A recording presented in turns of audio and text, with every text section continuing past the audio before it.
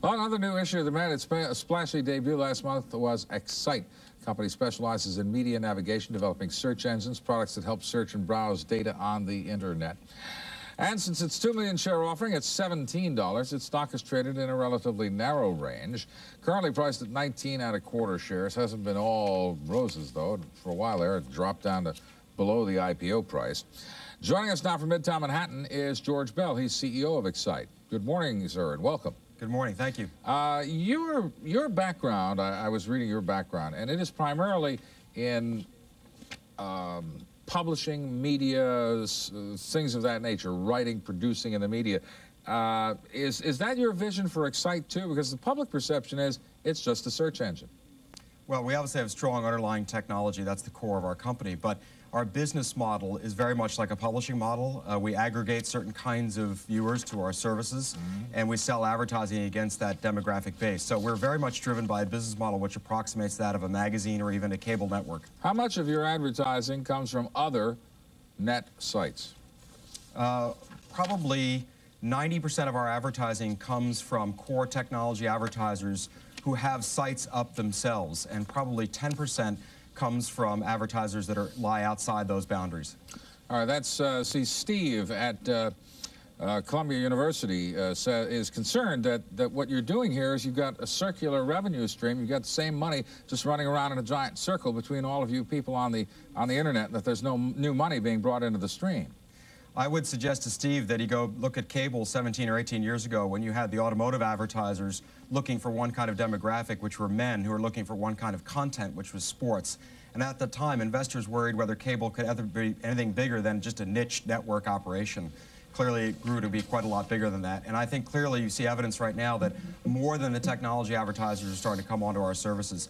LL Bean is an advertiser of Excite. Honda is an advertiser on Excite. Saturn is an advertiser on Excite. So you're starting to see a broadening of the advertiser base as the demographics broaden as well. But your premier advertiser, I take it, is just this Amazon.com, right? No. They're on the front page.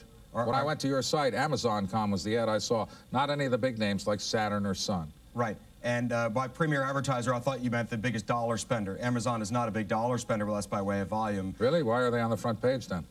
Because we rotate all banners through general rotation, and also advertisers can attach their names to keywords. We publish many, many thousands of pages a day by way of search results. So depending on the kind of search you've entered in, a banner might come up with a certain search results page that doesn't indicate that it's got placement in the sense like a cover or a table of contents on a magazine. It's not organized in that fashion. Mr. Bell, there was some concern after the IPO that you sold some stock to Tribune at a below the IPO price. When we looked at that chart, that's why the stock had gone down. Can you explain to us why you did that and why, if I bought stock on the IPO, I shouldn't be concerned about that? Right. First of all, I don't think it's why the stock went down, although it is somewhat of a mystery. The answer to your question about the Tribune specifically is Tribune purchased on the investing round, the strategic round, prior to our IPO. And Tribune also bought stock on the IPO, as did AOL and CUC, also strategic partners that also participated at the IPO.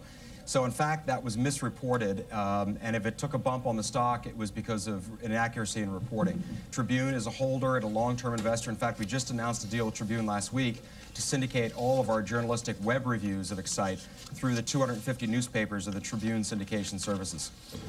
Ever hear of Internet Fast Forward? No. All right, Internet Fast Forward is a Netscape plugin, which I downloaded over the weekend to test to make sure that it worked, and it does. And what it does is it filters out internet ads. That's quite a threat to your revenue stream, isn't it? Potentially. Don't forget here that we're talking about far less than 1% of total advertising spending in this country being spent on the net.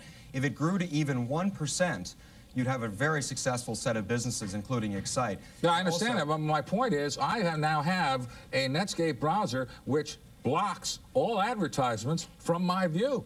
And if that, and it would seem to me, that is a threat to you because, you know, when you go to the sponsors and say, buy ads, they're going to say, why? Half the people out there are cruising with this thing that doesn't let them see the ads. It is potentially a threat. It's also easy to confuse your own preferences with market preferences. I mean, there are people, in fact, in the special interest areas that consider advertising part of content. For instance, if you're a skier, you might be as interested to hear that Rossignol has a deal on skis as you are to read the review about those skis. So when you get into special interest publishing, as you know from other models, content is really a mix of both advertising and editorial, and levels of consumer interest can be very great for both. But why would anyone, though, bother to go to your site? In this sense, I don't mean to be condescending or anything, George, Mr. Bell. What we have here is we've got, for example, DEC putting up an absolutely free, absolutely advertising-free site called Alta Vista, which is getting millions of hits a day. This would seem that, you know, you set up shop and you're charging a price and the guy next door is giving it away for free. It just doesn't seem like the kind of atmosphere where you're going to have really strong revenue growth. Well, you've got every search company in this space, with the exception of Alta Vista, operating on a business model driven by advertising. And the issue is whether the placement of advertising slows down performance or affects results. And the answer on Excite is that it does not affect results and it does not slow down performance. No, I don't think that's the question. I think the question is, how much can you get for your ads when somebody next door is giving it away with no ads in the way? Well, the answer is right now that we're getting a premium to most newspapers in this country. We're getting a premium to most magazines in this country. We're getting a premium to most broadcast models in this country right now. In fact, our CPMs are moving higher on a month-by-month basis, and I would expect by the end of this year we're looking at a blended CPM of about $22 to $23. Mr. Bell, we're going to have to leave it at that point. Thank you very much. Thank you. George Bell, CEO of Excite, joined us live from Manhattan. We'll be right back.